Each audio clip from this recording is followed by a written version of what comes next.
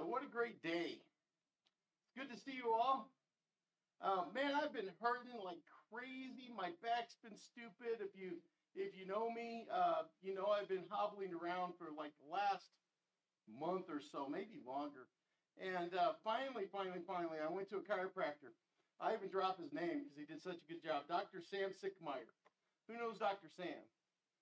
Couple dude. There you go, Molly. Well, anyway, I went to go see Dr. Sam. And he goes through the thing. Now, honestly, sometimes chiropractors, I'm like, do you really work? Are you a witch doctor? What are you? And so Dr. Sam, first of all, he takes like 7 x-rays, which is unusual for a chiropractor, right? And then he does all these other tests. And then he sits me down and he says, Trev, you're out of balance. I'm like, okay, I can believe that. But he took the pictures of the x-rays and he showed me, look how high this side is, look how low that side is. Look at this and this. I mean, he went through these x-rays and showed me where I was actually out of balance. Then the guy started working on me, and I was pretty skeptical. And in one of my little hot spots on my back, I'm like, I'm not even going to tell him. If he's worth the salt, he'll know where it's at. And I mean, within 10 seconds, that guy says, oh my, you have a rib out right here. He found it. I'm like, okay, well. So he fixed that, kind of worked me around. And about a week ago, I was helping a friend learn how to deadlift, and I tried to pick up about 300 pounds, and I mean, it went badly. Just to show him how to get lined up and do it. For the rest of that Friday, I hardly walked. It shook when I came up. Everything was out of balance. It just whoop, whoop, whoop, shook. You could just feel things badly. And he even told me, he said, if you try to pick something up, you're going to shake because you're so out of balance here. Other things are trying to do the job. You can't do it that way. So when he fixed me up, I was with the Gym Rats, Wes and the gang yesterday, and they had about 300 on the bar. And I got in there and picked it up 3 times like it was nothing, like there was no weight on the bar. Because why? I'm in balance now. It's amazing. I thought, how incredible that is. Yeah, I was happy. I stopped. I didn't push it up. Wes said, you're going to add weight? I'm like, no, we'll just stop right there. Let me celebrate this one. I say all that to say this morning, some of you were out of balance. And as you experience the loads in life, you're shaking everywhere and things aren't working as they should because spiritually you're off balance. Only in Jesus do we get balance. Only when we line up with him does balance come to your life. I'm not going to give you 10 principles on how to have a balanced spiritual life. I'm going to give you one. Find Jesus and line up with him. Okay, let's close in prayer. You can go home now. Find Jesus and you line up with him. So many times we try to get him to line up with us. We try to get our theology, everything to like bless the thing we think we're supposed to be doing. But in reality, we need to find where Jesus is and just line up with the King. Line up with Jesus. Now, one of the tougher things about lining up with Jesus is his body. I can line up with the head. Sometimes it's the body I have trouble lining up with. Look around, right, left. We are the body of Christ. If you're here this morning, you're part of the body of Christ. So, it's easy to line up with Jesus. Sometimes it's harder to line up with me. Because you're like, well, Trev, sometimes you're not so easy to line up with. Now, we're going to go to something in this passage. If you're single here, there's a lot in here for you. This is a chunk of scripture oftentimes used for marriage counseling. It's Ephesians chapter 5, verse 21 through 33. And he starts off with wanting us to line up with the part of the body that deals with your spouse. Now, at any given time, the very first verse says, submit to one another out of reverence for Christ. Submit to one another out of reverence for Christ. So it doesn't stop with just a marriage relationship. Some of you know when the Bible was written, it wasn't written in chapters and verses. It goes right into chapter 6, and it talks about employers or slaves and masters, children, parents. So it goes into other relationships. So these principles, these spiritual truths about lining up relationally, they work anywhere. Not just husbands and wives, but you can't get away from it because there's a powerful picture inside of marriage we have to talk about today. So, here we go. You ready? Some of you guys are already fighting with your spouse. You're like, I'm gonna. So, verse 21 says, submit to one another out of reverence for Christ. I'm going to state the obvious. Submit to one another. This is not a one-way street. When I got married, my pastor, God bless him, made Cindy say she would obey me 3 times. And I think he did that because she laughed the first time. But it's not just having a wife submit to a husband or obey a husband. In fact, there's a submission one to another. And it says, the word submit, though, submit is, I'm going to get this wrong. So if you know Greek, forgive me. Hapatesto. That's right for crossings, right? Yay, I said it right. Hapatesto, which means to take strength and put it under something else. To take one's power and put it under. To submit means I would take my power, my strength, and I inject that under someone else. So it's not just like I'm cowering in submission. It's like I've taken my skill set, I've taken who I am, I've taken my abilities, and I've said, here, I'm going to use this under you. When I submit to Jesus, how much of your life is under Christ? It should be all. Okay, let's do this again. We're going to answer today. When you submit it to Jesus, how much of your life is under him? All right. All to Jesus I surrender. All to him I freely give. We don't just say to Jesus, Jesus, you got 90% of the best of me. I mean, no, that's not lordship. That faith doesn't save you. It's like, even if you're an absolute wretch and everything in your life is broken and messed up, that person's okay if they say, Lord, here, you get all of me. The bad, the good, the ugly, everything. Here, Jesus, I just hand it to you. I'm under your submission.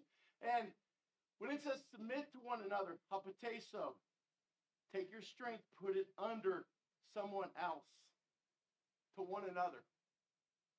That means in marriage, when a couple gets married, let's use Cindy and me.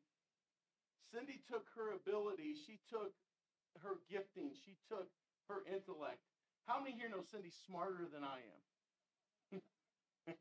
You should have had both hands up.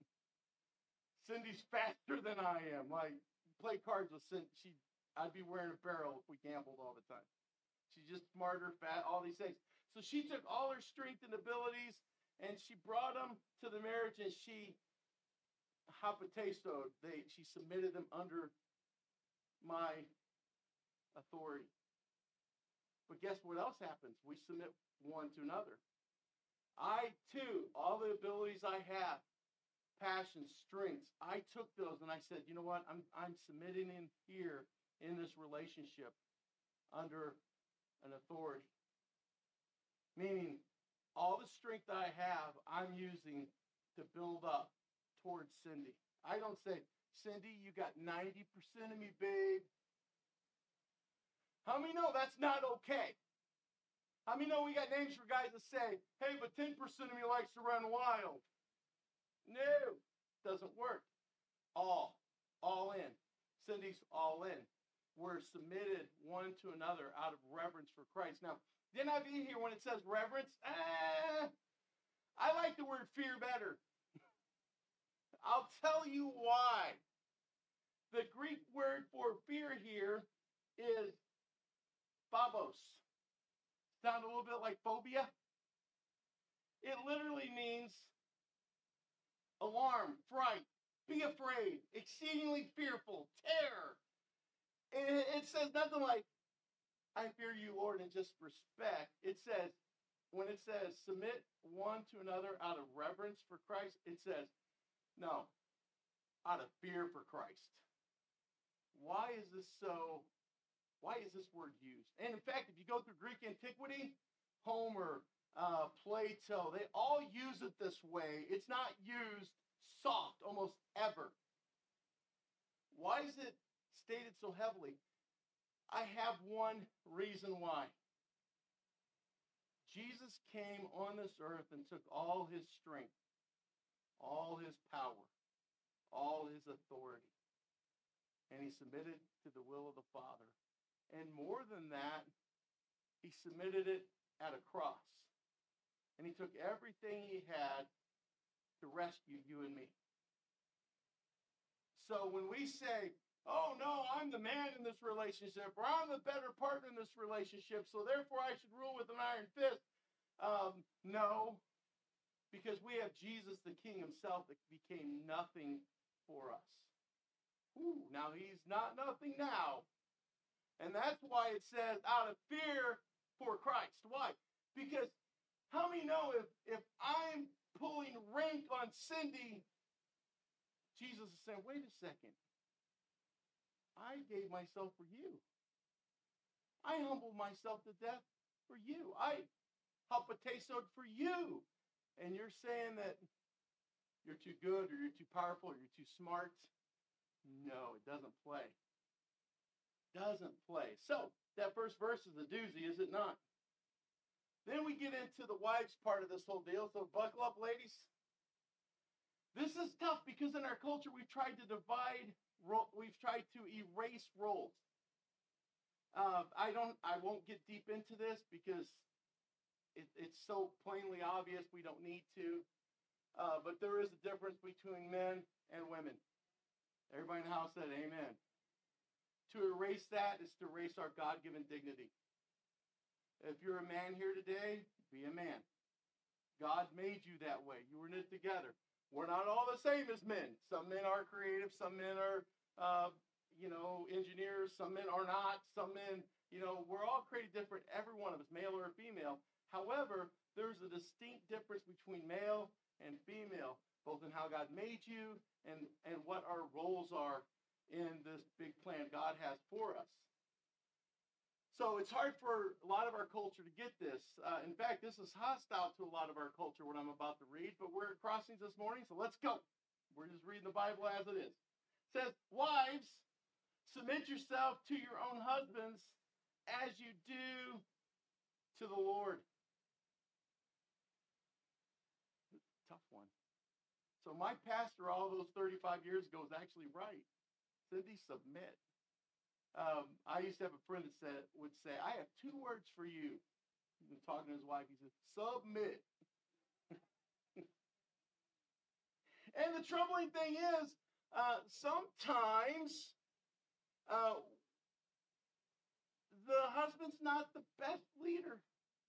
He's not the smartest guy. He's not better. But yet the Word of God says, submit to your husbands as you do to the Lord. Now, I've had ladies like put qualifiers on. I'll submit to him when and she gives like this qualifier. Like when he's super godly, he's a Christian now, but he's got to be more godly than me, then I'll submit. Or he's got to, be better romantically, or he's got to be more intellectual or whatever. The Bible doesn't say any of that.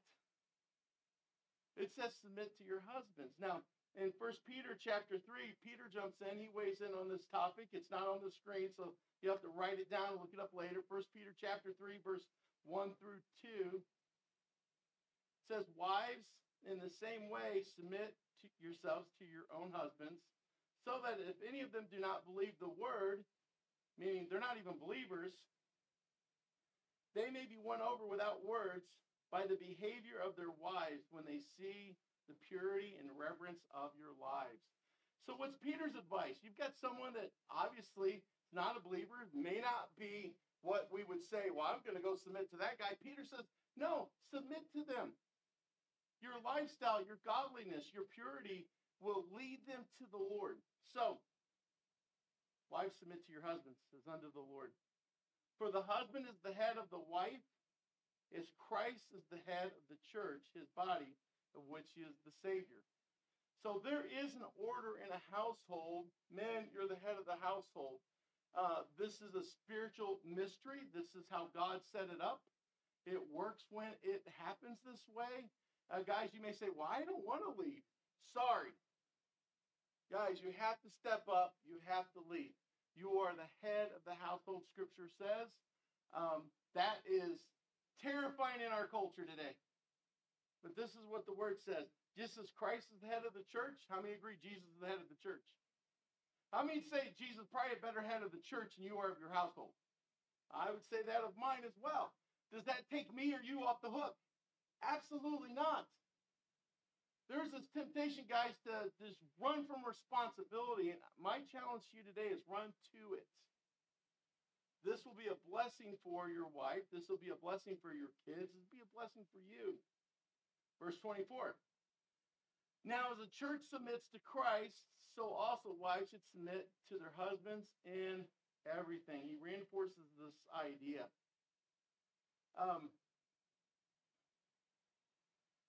Now, of course, if your husband's asking you to sin, I think there's an obligation to be like, oh, no, we're not going to do that. Asking to harm yourself, nah, we're not going to do that.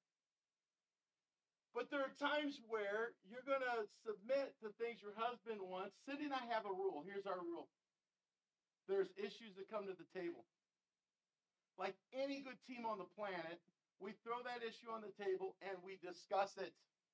And we bring out the options and we bring up the solutions and we talk about what's best. And most of the time in that setting, we figure out a solution together and we move forward.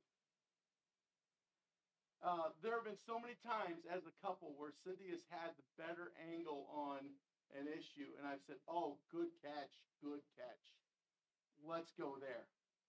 And we move together as a team. But what are we doing together in that part? Well, we're submitting one to another. Her strength, my strength, her wisdom, my wisdom. Now, every now and again, we'll be like, we're at an impasse. Guess what hat I wear? I'm like, okay, Cindy, I'm prayerfully leading. And she said, Trev, God's going to judge you. I'm following. Good luck. And I've said, okay, let's go here. Let's go this direction. How many know that I believe God blesses Cindy so big time in that? Because when she does that, it's not unto Trev, it's as unto Jesus. How many know Jesus will help Trev and Cindy when we're playing our roles and we're honoring God in this direction? So, he says, verse 26, to make her holy, Jesus gave himself up. Oh, wait a second. I jumped. Here we go. Verse 25. Let's go to verse 1. There's the lady's responsibility. Verse 25. Husbands, love your wives just as Christ loved the church and gave himself up for her to make her holy, cleansing her by the washing with water through the word, and to present her to himself as a radiant church without stain or wrinkle or any other blemish, but holy and blameless. Guys, there's a mouthful. Husbands, love your wives just as Christ loved the church and did what? Gave himself up for her. Sacrificial love. Submitting is way easier than sacrificing. Guys, we are called to love as Jesus loved the church. Now, she's submitting to us as the church submits to Christ, but we're sacrificing like Jesus did for the church. That's a love that's unselfish. See, we talk about the joy of like, oh, I'm the head of the house. No, that means you're first to die. That means you're the first to go without. That means you're the first to sacrifice. How many have ever submitted to someone in a sacrificial way? Because that's what we're doing. Husband to wife, wife to husband. Okay, I have an example. Right now, my beautiful little grandson, we have watched this weekend. He spent the night at our house last night. Jameson Parsons is at my house. Cindy's not here because she doesn't know what to do. She's like, oh, I can't even shower. So that's probably why she's not here. That little guy is taking two of us. We forgot how we even raise children. We have no idea how Lindsay and Lauren survived the ordeal because we don't know. Don't tell Lauren this. If she's 6 hours late, we're going to die. As soon as I get done here, I'm running home like Cindy. Let me just hold Cindy and cry. And because it's constant.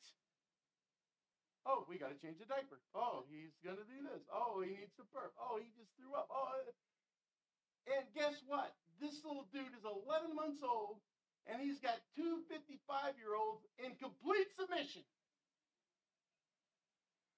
All of our power, all of our time, all of our everything is dedicated to this little guy that we would die for. And I wouldn't trade it for anything in the world. It's the best thing ever.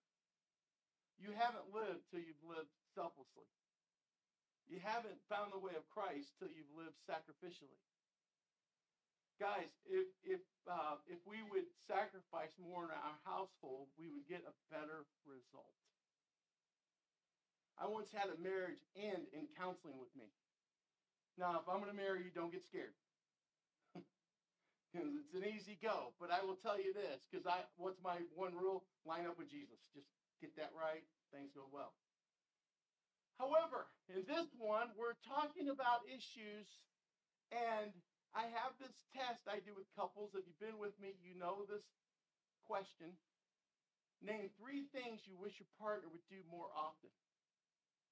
Well, they thought of some hypotheticals. They had this discussion, and the guy says, when we get married and we move into our house, I demand the master closet. I almost fell out of my chair. You what? You may want the master closet. No, he says, no, I have to have the master closet in this house. I said, ooh, hold on. Let's talk about this. Next thing you know, there was a whole list of stuff this guy wanted first. A whole list. And I looked at that young lady, and I said this, run. You guys should not get married. You should walk out of this place, break it, and they did, thank God. Why? That guy wasn't willing to sacrifice even a master closet. Guys, in our culture, we have to be guys. Cindy used to say, Trev, I admire that you can take a punch. Now, we grew up in Granite City, like Caitlin, so watch her. She'll hit you right now. We grew up in a rougher area where fists would fly, like conversations often ended with knots on your head. And, man, Cindy and I get in an argument when we were younger. There was spousal abuse. Like, I hear people say, oh, we got to go check on. No, I got beat. Because where we came from, man, getting slugged was just a thing. And she'd be like, Trev, I didn't scream, bam, ow, hey. And it was just how we communicated. Well, that's how she communicated. But I didn't mind it, really, because I'm a big dude, and she's just feisty, and just how it was, right? And she'd hit me today, but it hurts her hand. But she'd always say, Trev, I'm just glad you're a guy that can take a punch. Now, I thought about that when I was younger. I'm like, I want to quit taking that punch. Now, she didn't beat me, guys. I don't want you to think she's abusive, because she's probably watching this right now. Sorry, Cindy. But what I am saying is this. She admired the fact that I could take a punch, and that in our relationship, I've taken a couple for her. Different context. I think, guys, when it says Jesus gave herself, when it says Jesus gave himself up for the church, man, he took a punch. Way more than a punch. Guys, we got to start learning how to take stuff again. The culture would have you just be little daisy cups, like soft, I melt, little anything. I'm going to cry in my box of tissues all the time. Not that men don't cry, but dudes, let's learn how to be the guy in the relationship again and take a punch. Learn to sacrifice. It's okay to sacrifice. It's okay to take one for the team. I think, guys, when it says that Jesus cleansed her by the washing with water through the word, present her to himself as a radiant church without stain or wrinkle and any other blemish, but holy and blameless. What's Jesus doing with us right now as we sit here looking at the word? He's purifying. He's shaping us. He's making us better than we are. Why? So when we get married, the bride is like, oh, man, that bride's pretty. Dressed up, ready to go. Guys, we have to get back to that place where we're adding value to our wives. I think, guys, you're the first watchman of your household. You should be the one that stops ugly stuff from coming in. It shouldn't be your wife saying, oh, honey, should we be doing that? Should we watch this? Should we bring that? No, guys, it should be us. It should be us that is the first to raise the standard, first to bring righteousness, first to bring what's good, first to keep out what's bad. That's what Jesus does. We should be one that invests actively in our families. Jesus has invested. He washes. He cares for. He adds value. Guys, think of how you can add value. So as a man, it's not just I'm in charge. No, I'm sacrificially in charge. I'm watching for the purity of this marriage in this household. I'm looking out. How can I invest? Have you thought about that? Like, what has God put in my wife to do? And am I giving things to help her become what God's called her to be? Or am I standing in the way of it? This is a big bill for us, guys. In the same way, verse 28, husbands ought to love their wives as their own bodies. He who loves his wife loves himself. After all, no one has ever hated their own body, but they feed and care for their body just as Christ does the church. I love this example because, guys, how many going to eat lunch today? What? How many get hangry? Like Cindy tells this story. She says, the maddest I ever saw Trev, we were just married. And God bless her, she made my lunch. And if you know Cindy, she's not Holly Homemaker. That's not my wife's gig. But we were just married, and she's like, I'm going to make Trev lunch and take to work. And so she made me peanut butter and jelly sandwiches. And I was so excited about those peanut butter jelly sandwiches. And I get there, and she literally took jelly. I mean, it had to be a drop. And just spread it all over the bread to where it was colored bread. There was no jelly on there at all. Same thing with the peanut butter. It was just brown. There was no peanut butter. It was like discolored bread together. And I was with the boys at work, and I pulled out the sandwich, and I'm looking at it, like, there's nothing. There's nothing on my... I was mad. I'm not even kidding. I came home. I stomped up these stairs of this apartment we were living in. I said, why would you do this to me? What was I say? I care for this body. I feed this thing. And the example given here is like, guys, let's be practical. We know how to take care of things.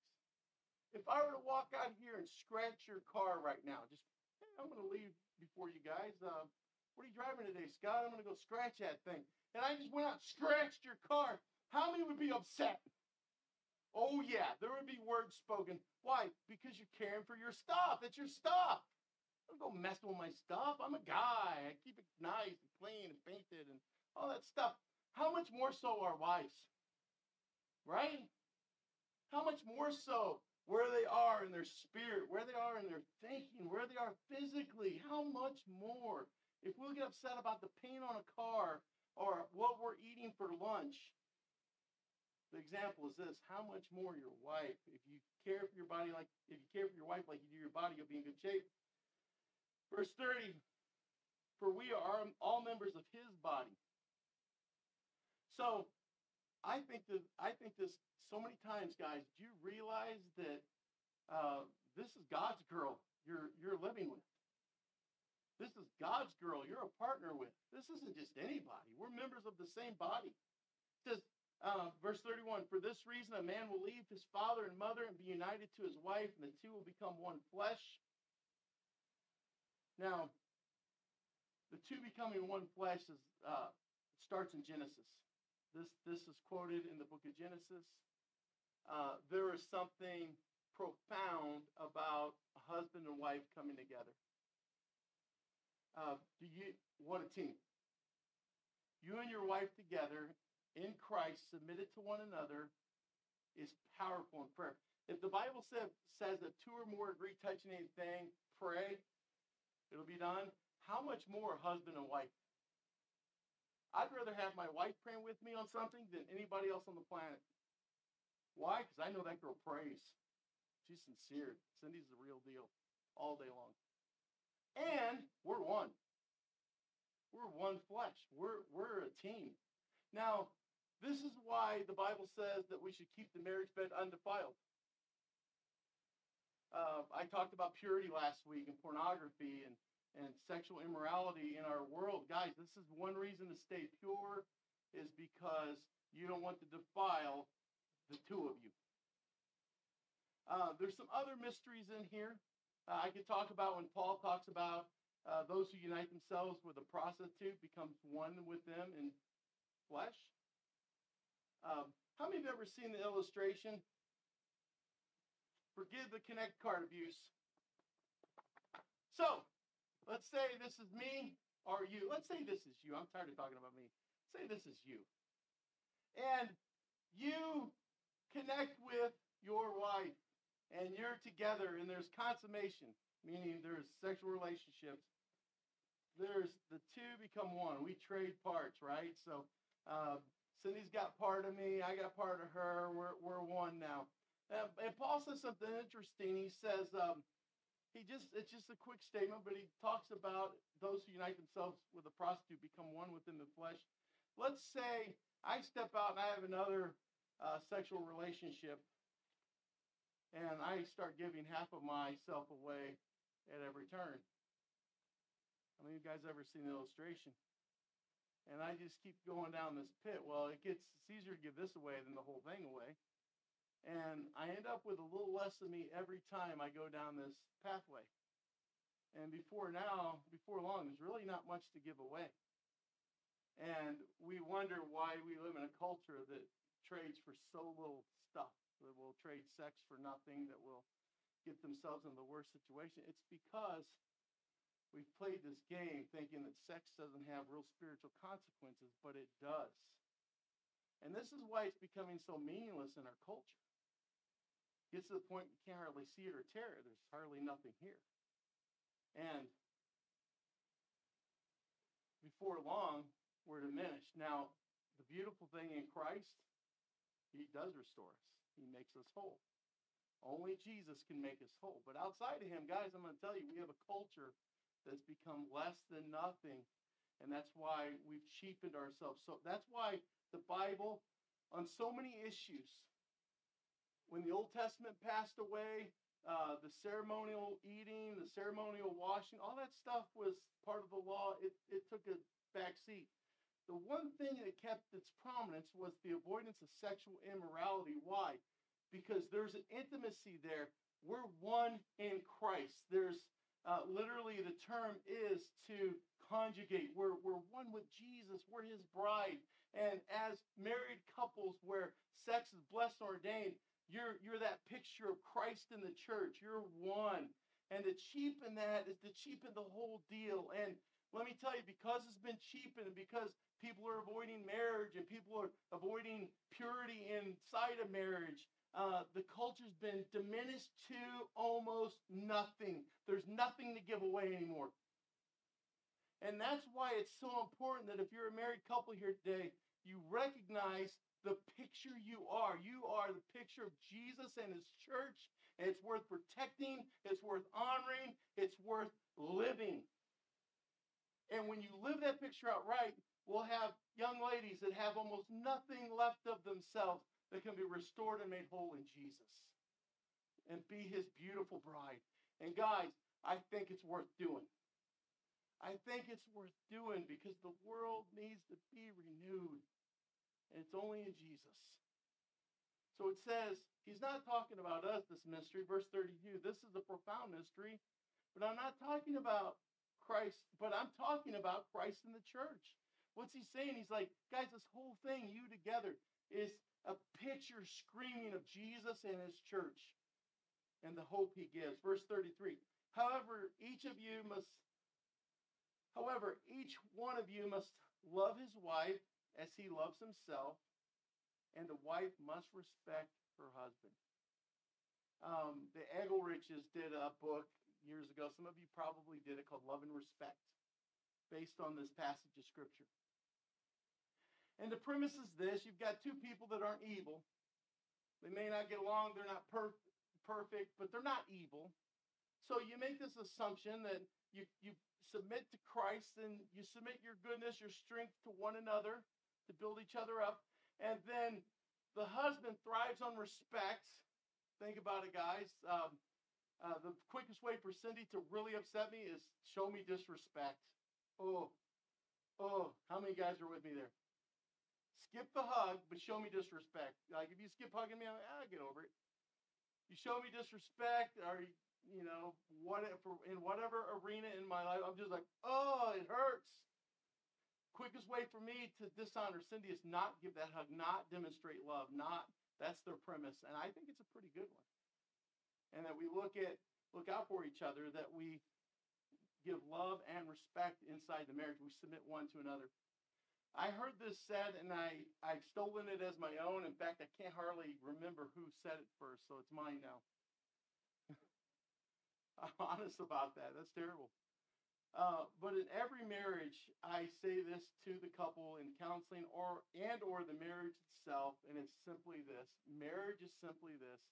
It's a race to see who can give themselves away the quickest. It's a race to see who can give themselves away the quickest. Guys, if we live that way and we said, my goal is to bless my wife. I want to honor her. I want to love. I'm not perfect. You're not perfect as guys. Let's take that off the table. But in Christ, we're going to love and respect and honor.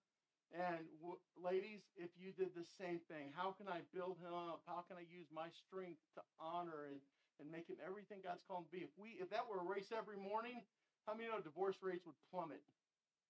How many know marriage rates would rise? So, like I said, in ourselves, we end up with a little chunk. In Christ, we end up with the whole deal. I recognize, because I live this world too, I've not been perfect in this. I don't want to say that I've been always sacrificing. Sometimes I'm selfish. Sometimes I want what I want. And God forgive me for that. Let me live like you, Jesus. If you found yourself at loss, some of us here have been divorced, some of us here have lost great relationships, some of us here have been torn apart, like you feel like, there's not much left of me. Can I encourage you? Jesus restores. Jesus brings life. Jesus brings hope. And the goal is for you to walk out here today, not condemned, not with a list of, I did bad, but walk out of here today like, I'm free and forgiven in Jesus, and he has restored me. He's made me a new creation in Christ, and I am whole in him. No matter how much has been taken, I am whole in Jesus this morning. How many say that's worth doing? That's so worthwhile. So we're going to pray. And some of you, as we went through this passage, you were like, wow, that's tough. That's really rough. I'm not doing so well. But here we are. You are, because Christ has given all. He restores, he heals, he makes complete. So that you hear this morning, I want you to, this sounds very charismatic of me. I want you to ready yourself for what God would do with you as he restores your life, as he renews your life. And some of you guys, just like the valley of dead bones, man, you need a resurrection. You need a new you. And let God do that in you this morning. Let's pray. Father, we thank you for Jesus. We thank you for the life that's in your Son. And Lord, would you breathe new life right now, Lord, as we put our faith in you, the author, perfecter of our faith. Lord, would you bring life? Even as I pray this simple prayer, God, I pray there would be wholeness created right now, and that there would be freedom. That there would be a switch that's flipped that can never be flipped again. That they're continually flipped on in you. Lord, we love you. We thank you. We ask this in Jesus' mighty name. Amen. Hey, before you leave, we have communion today. How many receive these? If you want to receive communion with us, you don't have to be part of Crossings Church. You just got to love Jesus. You don't have to be perfect. You just need to love Jesus. If you need communion element, just raise your hand. These guys don't bite. They're just going to hand some out to you. Now, here's why I think this is super, super cool this morning. Jesus didn't give part of himself. Jesus paid it all. All to him I owe. Sin had left a crimson stain. He washed us white as snow. Jesus gave it all. He held nothing back. That's that hapateso. He took his strength and he submitted it for our sake. Thank God for Jesus. Will you stand with me? If you have your elements, I want you to take the bread. We're encouraged to do this, to remember this, to recalibrate.